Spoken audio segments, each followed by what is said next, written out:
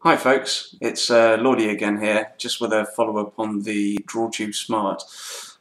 Probably noticed that the video and sound quality is a little bit better after the overwhelming response really I had to the first review. I thought, right, well, I better up my game. Todd, can't thank you enough for featuring this as a guest review.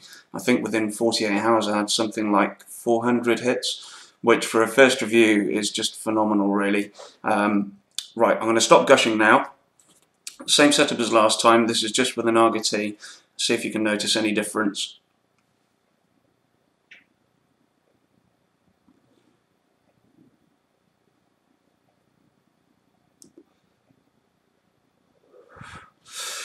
Yeah, it's running a lot better.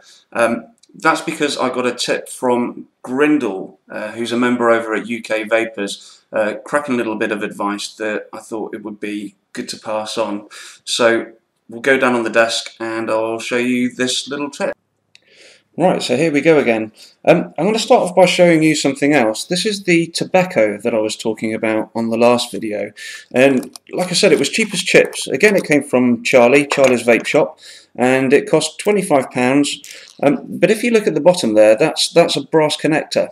And again, if I just take the top out, I don't know whether this camera is going to pick it up or not. But down there, that's another brass connector at the top, which goes through to brass on the top of the centre post as well. Now, after I did the review, I'd only had it for a few hours when I did it, I noticed that when I tried my Atty back on top of the tobacco, it was giving a little bit punchier throat hit, better vapour, and I wasn't sure why this is. And Grindle at UK Vapers, full credit to him for this tip, pointed out that the centre post, which looks like it was just manufactured from stainless, is in fact plated brass. So I just took a bit of ultrafine sandpaper and dusted off the top until I could see that strong bronze coming through, and repeated that again on the base screw. The other thing that I didn't show on the last video is this button. If you lock right up to the top and just keep turning, it does come out. And the bottom of the connector is also plated brass. So again, just a dusting with some fine sandpaper until I could see the bronze coming through on that. Now the other thing he did say, which I've got to be honest, I couldn't see, and I spent quite a bit of time rubbing back until there's no way it could have been placing that I was seeing. He was saying that this bottom connector was plated as well, but I was going frantically at it for ages, and I couldn't see any bronze coming through, so I left it. He also said the same about the side here, so again just twisted across with some sandpaper.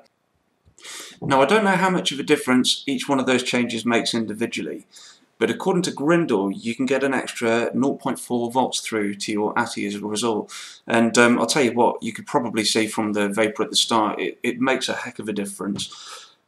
If you've gone out and bought one of these, or you got one of these on the way, or you were still thinking about buying one, I wouldn't let it put you off, because it's such a quick change to make, but it makes such a difference to your vaping experience. I'm going to keep this one brief. Thanks again for watching.